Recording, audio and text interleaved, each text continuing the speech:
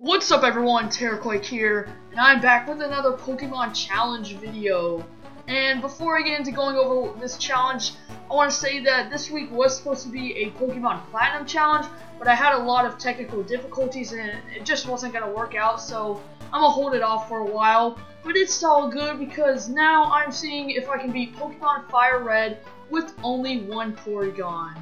Porygon's speed and attack aren't that good, but his defenses and special attack are pretty good, so I'm definitely going to be relying more on special attack. Taking a look at his moveset, he learns Psybeam at level 12, which will be a must-have before Brock. He also gets the great move Tri-Attack at level 36, which is also a stab attack, and at level 48 he gets Zap Cannon. So sure, his moveset isn't very diverse, but the moves he gets are pretty powerful. However, he can learn a bunch of TMs. I mean, just look at all these powerful TMs like Toxic, Blizzard, Hyper Beam, Solar Beam, Thunder, Shadow Ball, Psychic. So many great TMs he can learn. And to be honest, by the end of the game, his moveset might just be all TMs. On to the rules for this challenge. I'm only able to use Porygon in battle. I'll have to catch other Pokemon for HM use only, but they will not be allowed in combat. I'm not allowed to use any items in battle, only Pokeballs, held items, and items outside of battle are allowed. And finally, I will not be using any glitches or exploits. You already know to start, I'm calling myself TQ because Terraquake does not fit in the spaces given. I replaced Bulbasaur with Porygon, and to be honest, it didn't really matter which Pokemon I replaced because none of them have an advantage over me, and it is, of course, the return of my man Subscribe. First rival battle actually went pretty well because Tackle is a stab attack for me compared to Gary's weak scratch on his Charmander. So yeah, I also have these two other moves, Conversion and Conversion 2. I probably won't be using them too much, but anyways, I just tackled my way to victory because like I said, it was stab, so it was dealing out a lot of good damage despite our bad attack stat. After training up a bit more, I knew I was ready to go take on our rival west of Viridian City, and good thing I didn't have to worry about his Pidgey's Sand Attack because my Trace ability traces his Keen Eye, so his Pidgey went down with 3 tackles, not too hard. However, his Charmander was able to dish out some damage because it used Growl, and now we were basically hitting each other for the same amount of damage. Not to mention, I also missed a tackle, so he got me all the way down to 9 health before I just barely took him out. Brock time. And just like my Voltorb challenge, this battle is very easy because now I have Psybeam on my side, and both his Geodude and Onix went down with 2 Psybeams because our special attack is just too good. I mean, we nearly one-shot his Geodude, and his Onix, the best he could really do was just use Bind against me, and that wasn't doing hardly anything. So yeah, easy win against Brock and an easy first gym battle. Once again, I'm taking on my rival here at the Nugget Bridge, and this is mainly just me using Psybeam. First up was his Pidgeotto, and really, I don't think his Pidgeotto or Pidgeot is going to be a problem throughout this challenge because I can always trace his Keen Eye. So I take him out with 2 Psybeams. Same with Rattata, I take him out with 2 Psybeams. His Charmander is able to hit me with a weak Ember. I guess that's just because our defenses are so good. And yes, take him down with 2 Psybeams. And then his Abra, I accidentally used a Psybeam on it because I was just pressing A too hard. I was going all in. But yeah, then I switched over to Tackle to finish him off, beating our rival for the 3rd time already. Time to take on Misty, and really this battle should not have been as hard as it was. But anyways, first up was her Staryu, and I nearly one-shot it with 1 Psybeam. But the good thing is I did get her to waste her Super Potion, so that was nice. And then I just took it down with 2 tackles. They got a weak Water Pulse off. But then up next was her Starmie, and I just got incredibly unlucky. I got confused 3 different times by her Water Pulse, and that was just so dumb. And Psybeam didn't do as much damage as I wanted to, so I had to resort to Tackle. But luckily I had Recover at this point, so I could heal myself quite a lot, actually, more than I thought. But yeah, I mean, as you can see here, 2nd time being confused, and then I missed a tackle. Just so many dumb things happened in this battle. Luckily I had Recover, or I would have had to restart this battle. But yeah, we eventually do win after finally getting through many confusions. It was just so dumb, like even right here at the end, get confused for a 3rd time. I just don't understand the luck. But all that matters is that we got our 2nd gym badge. Rival time on the SSN, and he was a complete pushover. I basically just tackled and Psybeamed all the way through his team. I nearly one-shot his Pidgeotto. It literally hung on with probably 1 HP, but we took it out with a tackle. Next up was his Raticate, but I went right back to Psybeam, taking it down in 1 shot. And then his Kadabra came up, and I actually took it down with just one tackle.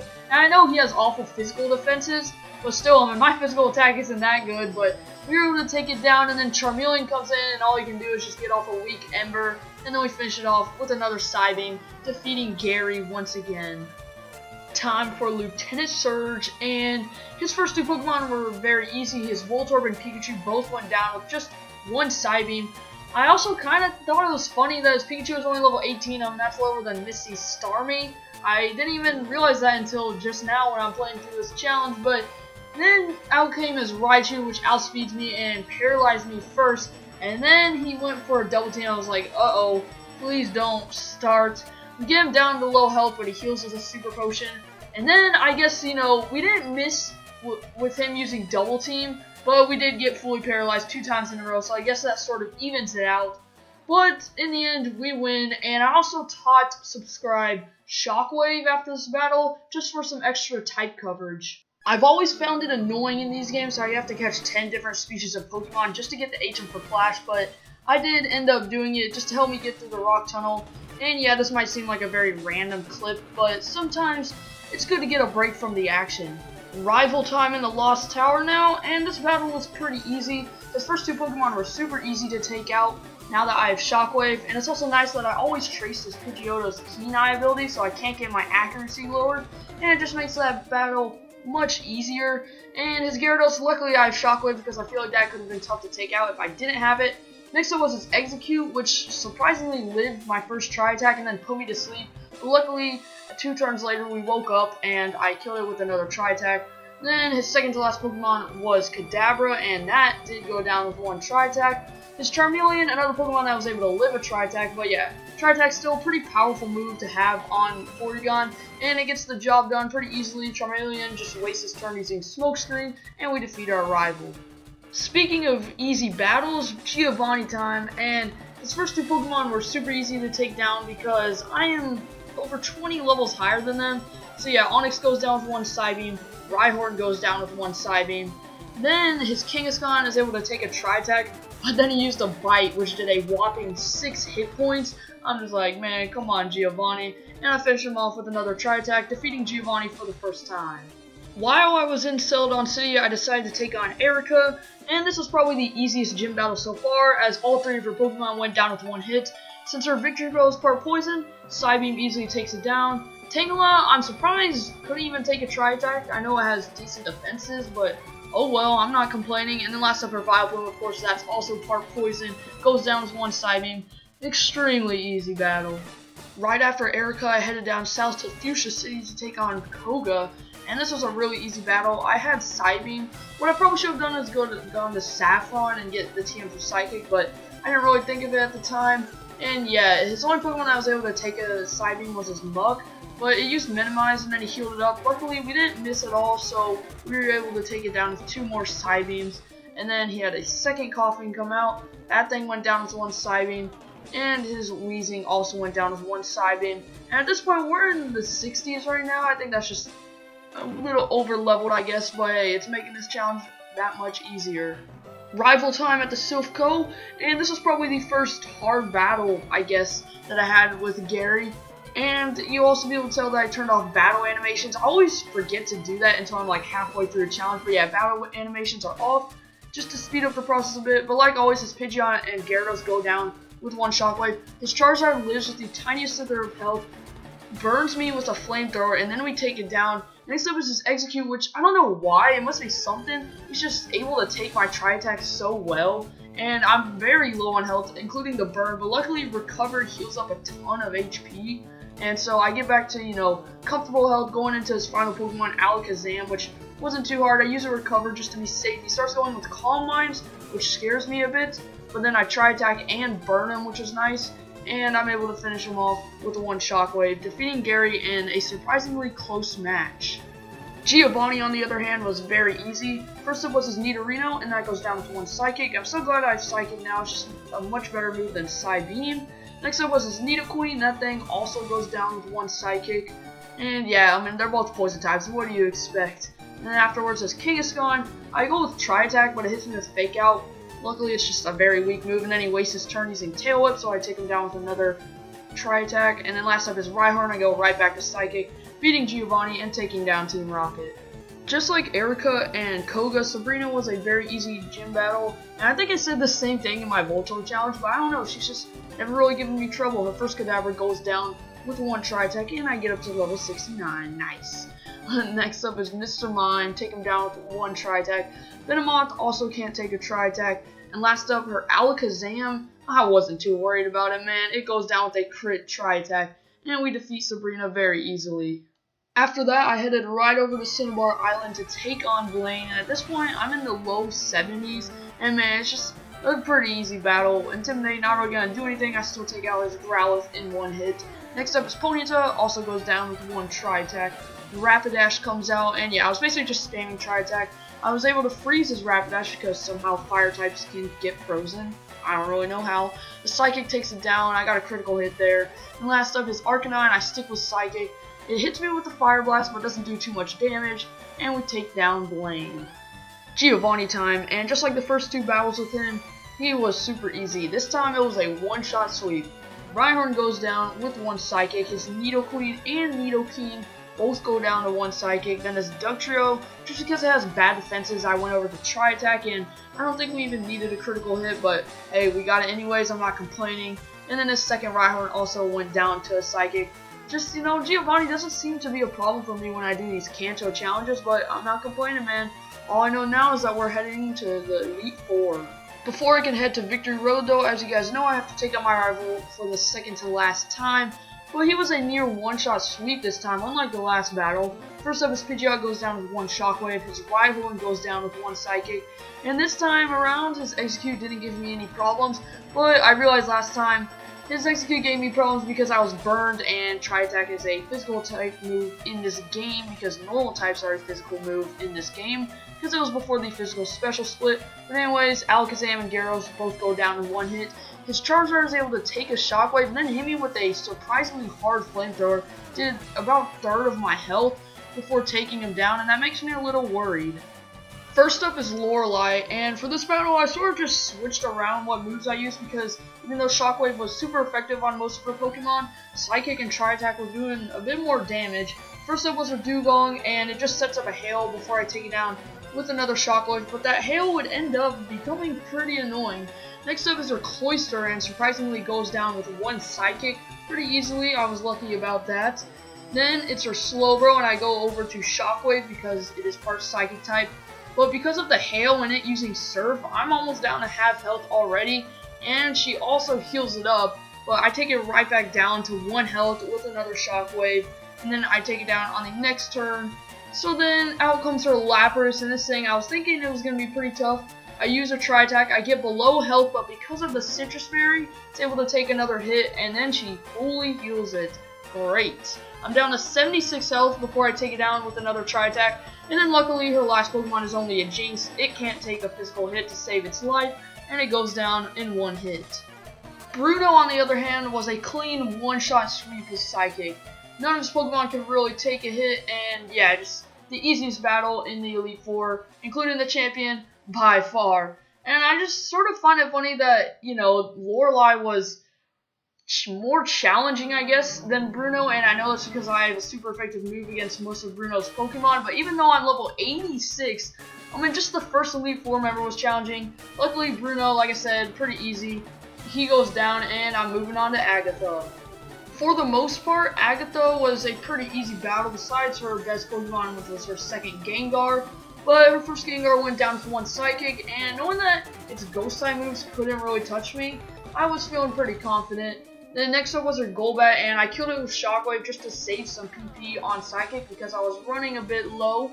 And then next up was her Arbok, and it used Intimidate, so I knew I was not using Tri-Attack, that's for sure, as it goes down with a Psychic, and I get up to level 87.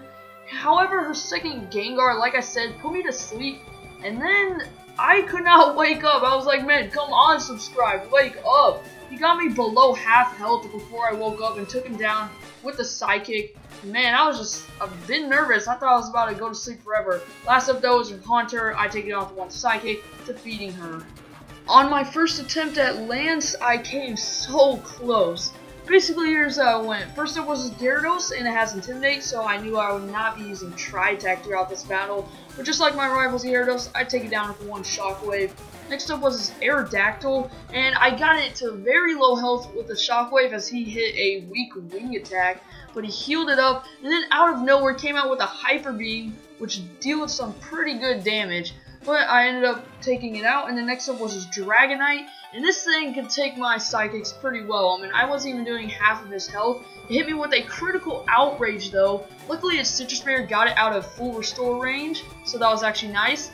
But his Dragonair, those didn't even go down with one Psychic. I'm down to 32 HP. I'm in the red, and his final Dragonair is able to finish me off. I came so close, but I was just so far away. It wasn't until my third attempt that I realized I had Blizzard, so I got rid of Shockwave and top Porygon that, and that made this battle a lot easier. And you might think it made taking down his Gyarados a lot harder, but actually, I got a critical Blizzard, so look at me. And then after that, his Aerodactyl went down with two Psychics. It still got a Wing Attack and Hyper Beam off because it outsped me, so that was sort of annoying. But after that, it was just a one-shot sweep. His Dragonite was 4 times weak to Blizzard, so it went down with one shot. And this time around, his Dragonairs were no problem. Luckily, I didn't miss any Blizzards throughout this battle because that could have completely turned things around. But yeah, I can't believe I didn't realize I had Blizzard. I don't know how it is, see that, but whatever. All that matters is that we have one battle left. Champion time, and this battle I was pretty nervous going into because of how the Elite Four has gone so far, especially Lance. But anyways, first up was his Pidgeot. That thing was no problem, and like always, we trace his Keen Eye ability, which is nice, and it goes down with a crit Blizzard.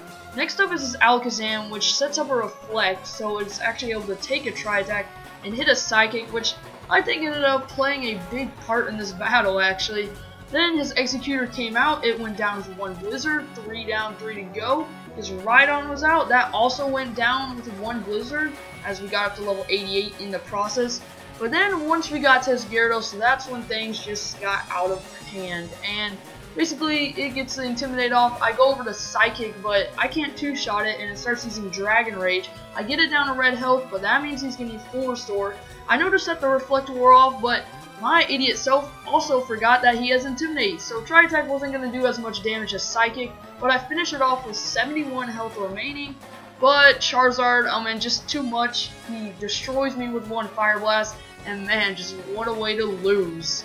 On my 5th try, I got a run where I got to his Gyarados with full health after using Recover, and then I just started to spam Psychic. He ended up using 2 full restores while on his Gyarados, and I was like, bro, what are you doing, Gary? But it was fine because after he used that second full restore, I got a special defense drop, but he used Recover just to play it safe. And yeah, that made him go down pretty easily, especially because he missed a Hydro Pump as well, so I got pretty lucky on that. And then last up was his Charizard, and Blizzard did more damage than I expected to. He hit me with a very strong Fire Blast though. I used Recover just to play it safe, but for some reason he switched to Slash. And then on my last PP for Blizzard, I finally took him down, becoming the champions of the Kanto region. And I don't know why I didn't teach Porygon Blizzard earlier on in the game, but hey, it doesn't matter because we are the champions with a single Porygon. So it is indeed possible to beat Pokemon FireRed with only one Porygon, and I'm not sure what my next challenge is going to be, but I will definitely figure that out soon. If you guys enjoyed, smash that like button, subscribe to see more, and for now, I hope you guys enjoyed, and I will see you all next time.